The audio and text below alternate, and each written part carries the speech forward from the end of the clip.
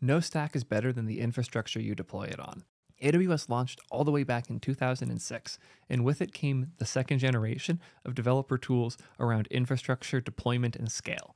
It had never been easier to get your applications out to users, be it 1 or 1 million. Sadly, it feels awful to use.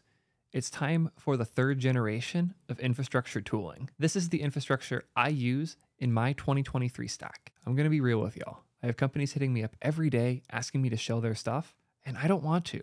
I don't want to recommend tools I don't use or see myself using. That's why I created the T3 Deployment Partner Program.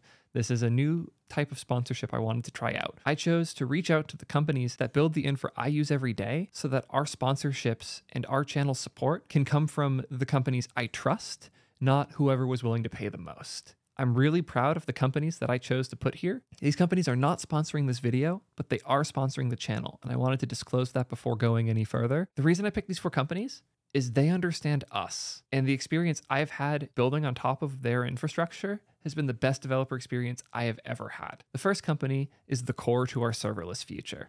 I don't want to think about Kubernetes anymore. I firmly believe things like Terraform are abstraction leaks in the majority of applications. We shouldn't be thinking about what servers are running our code. We should be thinking about our code and making sure it runs. And when you stop thinking about servers and you start thinking in functions, you just worry about the inputs and the outputs. Stuff gets a lot easier.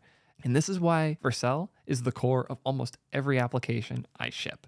I cannot remember the last time I deployed something that served a request or ran code that wasn't running on Vercel. You can deploy to serverless functions via Lambda the traditional way you would on AWS, but instead of going through 500 steps every time, you literally go to Vercel, you sign in with GitHub, you click the GitHub repo, and you're done. It auto configures and does everything you need it to do. If you want to deploy on the edge using Cloudflare, you can do that as well. They even handle things like the CDN for you. All of the things that run code but aren't servers, Vercel has you covered. It's a really good experience, even if you're not using TypeScript. And honestly, I cannot imagine deploying without Vercel at this point. But when you're building serverless, you still need some things to be persistent. Just because the server shuts down doesn't mean the data should go away too. So how do I deal with that? Where do I store all my data? Store pretty much everything at this point in PlanetScale. It is incredible how much PlanetScale has simplified my life. I was a chronic database hopper, moving from plan to plan, from service to service. In 1 year, I hopped from Worker KV to Heroku Postgres to Postgres on AWS, all the way over to PlanetScale. And it was weird moving to MySQL. I'll admit, it seemed scary, but man, never worrying about your databases is worth it. PlanetScale's skill is in 2 particular areas. The scale, meaning you'll never worry about your reads or writes again, and the integrations. This is stuff like how they handle migrations. It's less like a traditional writing some SQL and hoping it does the right thing, and much more like a Git workflow where every developer can have their own branch, make changes to the schema, and then make a deploy request, similar to a pull request, to actually merge those changes into the production database. PlanetScale even has an NPM package that lets you connect to their HTTP endpoint, so you don't need to make a SQL connection to get your data. That means you can run on things like the edge and have instantaneous responses rather than waiting a whole bunch of time for a connection to be formed, get the data, and then return it to you. It is so much easier to build in the environments we build in when you adopt tools like PlanetScale. I cannot recommend it highly enough. But what about when things go wrong? Obviously, all this stuff is great when everything works, but not everything works all of the time. How do you deal with outages? Where do you go to know what went wrong and why? Well, thankfully, I have one central logging tool that catches almost everything that goes wrong. That tool is Axiom. If you're already on Vercel, it's literally 2 clicks to integrate, and now all of your logs will go straight to Axiom's dashboard. It is so much easier to search for things there, find errors, figure out what happened where, when, and why. It is the best search I've ever used. It's incredible how much effort they put into the search on their platform.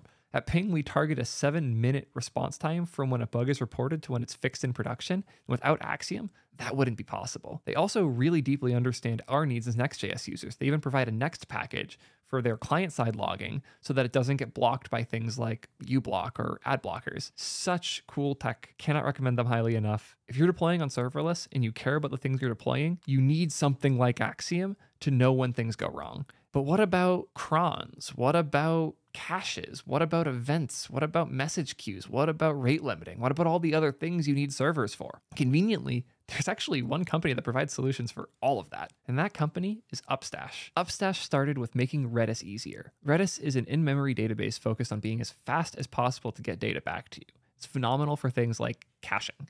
Redis also kind of sucked to deploy and sucked even harder to work with in things like TypeScript. Upstash started by solving that. Redis is an incredible technology, but it's not the easiest thing to use. This goes for a lot of the stuff that Upstash helps you with, like Kafka and crons. As great as these things are, they're annoying to set up, and they're basically impossible to work with in TypeScript serverless environments. Until now, Upstash provides super helpful NPM packages as well as infrastructure to do everything from rate limiting your services based on an IP address to sending cron jobs dynamically when users do specific things on your serverless functions to just putting a cache in front of something, or obviously events as well. It's really nice to have queues sometimes. And man, if it wasn't for Upstash, I'd probably be stuck in AWS. And honestly, most of my infrastructure regret last year, like the decisions I made that were the most painful, were things I should have used Upstash for, but chose to use AWS for because it felt like the professional solution. That is always a mistake. Upstash has proven time and time again to be the best way for us to do the non-serverless things in our serverless applications, and I'm excited to be using them in my 2023 stack every single day. Yo, sorry for the interruption, but we have a last-minute addition to the T3 Deploy partners. I couldn't be more excited to say that Clerk is joining us as well. As y'all know, I've recommended rolling your own auth for a while, but man, I've just run into problem after problem, be it preview deploys or React Native support, that has made Clerk the obvious choice. And after I started using it for more mobile stuff, and in particular Create T3 Turbo, check out the video that I linked in the description for more on that, I've just been blown away with how good the experience is using Clerk.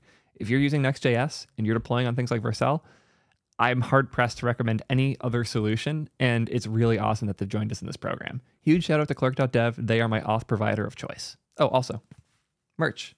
Shop.t3.gg. Check it out. There's a bunch of other companies that we're using, and I'll throw all their logos around here, but no one of these is as essential as the four I just listed, and as much as I love all of them, I could swap most of them out with something else. Except for GitHub. That could change someday though, right? Right? Anyways, that's my 2023 infra. If you want to learn more about what I'm shipping and how I build it, definitely check those out. Thank you as always. Peace, nerds.